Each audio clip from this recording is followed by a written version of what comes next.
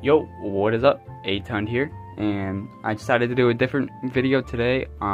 Usually I'm talking about something about gaming related, and while this kind of is, I figured because my channel is also about collecting video games, that I would go over something that has helped me out a lot, and something I knew was a bit of an issue for me when I first started, and that's, discs that are heavily scratched and they don't work.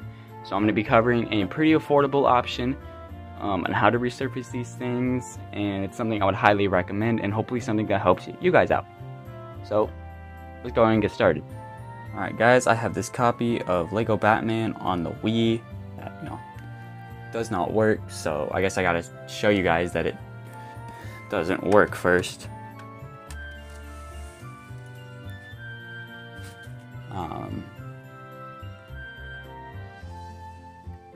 So it's reading it.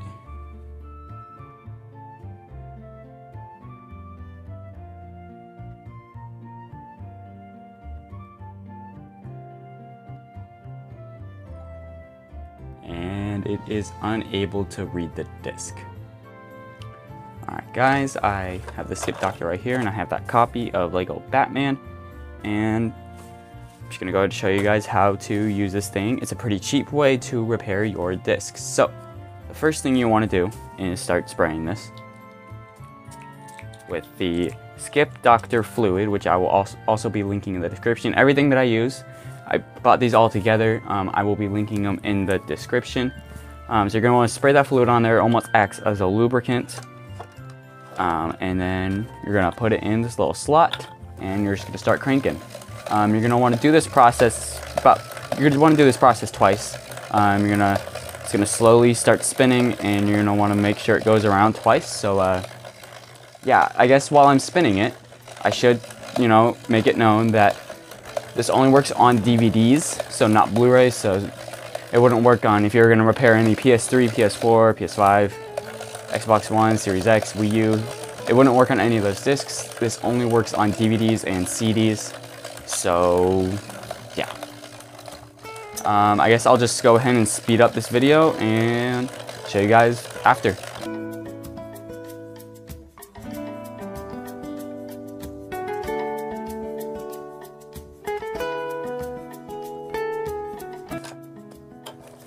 Alright, so now that we have it, you will notice these marks on it. That is normal. It is not going to affect the disc in any way. And now that we have had it go around twice, we're going to take this microfiber cloth and we are going to just go over it. This will not affect the disc in any way, hence why it is microfiber.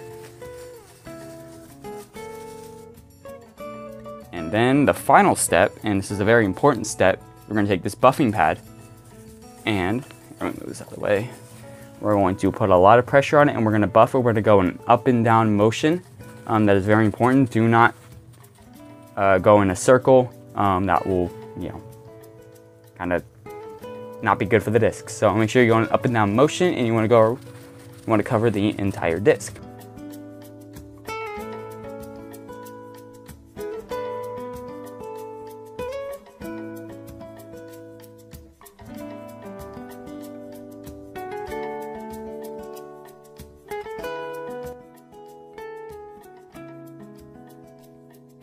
Alright, now that is done, you can see the marks. I have done the entire process. You may need to do this multiple times depending on how deep the scratches were. And yeah, let's go ahead and put this in the Wii U. Alright, we are at the Wii menu right now. I'm using my Wii U. We have the Batman disc. This is the one that I just resurfaced. You can see the marks, kind of, sort of. It's hard to see in the lighting.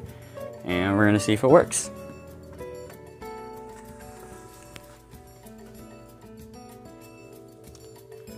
Grab the Wii remote.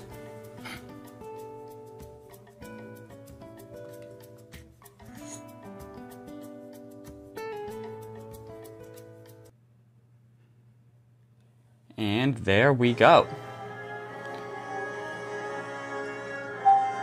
That is Lego Batman fixed. As you guys saw at the start of the video, it did not work at all. Everything that I used will be linked in the description. I don't have a freaking nunchuck hooked up. Okay, well, Oh, it didn't make me. So, yeah. Thank you guys so much for watching. I hope this helped you out. This device, while it doesn't work perfectly, and it sometimes can take a while, it has saved a few of my discs, and I hope it could help you guys out too. Thank you guys so much for watching.